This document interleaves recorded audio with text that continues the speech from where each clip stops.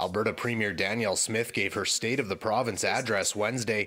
While she touted Alberta's energy sector and economy, many questions the Premier faced were around Alberta's proposed exit from the Canada Pension Plan, with Ontario's Finance Minister raising concerns and suggesting a meeting of his provincial counterparts to discuss the proposed pullout. We now have a constitutional decision rendered by the Supreme Court that says that they've got to honor provincial jurisdiction, and so we're going to continue to press those areas where we believe they are provincial jurisdiction. So we're happy to have the conversation. Ontario's Finance Minister sending this letter to Federal Finance Minister and Deputy Prime Minister Chrystia Freeland, saying in part Alberta's proposal could cause harm to people in Ontario and across the country. Minister Freeland has said she will meet with provincial counterparts over the proposal. The federal government recognizes that according to the CPP Act, any province does have the right to choose to leave.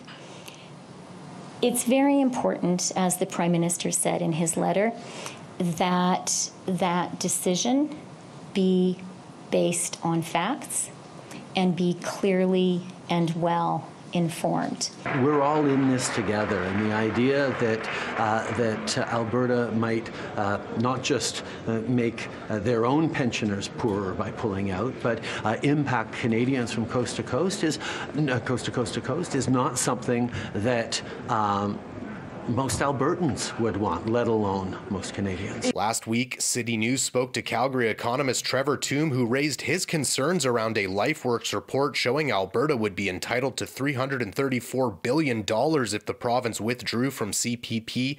As well, concerns around how Albertans were being consulted about the proposal. The federal finance minister, if she opposes our interpretation, to give us in writing what she thinks the proper interpretation of the act is. We've proposed the same thing to the CPP-IB, and if need be, I guess we'll have to ask the court to decide. Premier Smith says provincial finance ministers could meet as early as December in Calgary. Reporting from Edmonton, Darcy Ropchan, City News.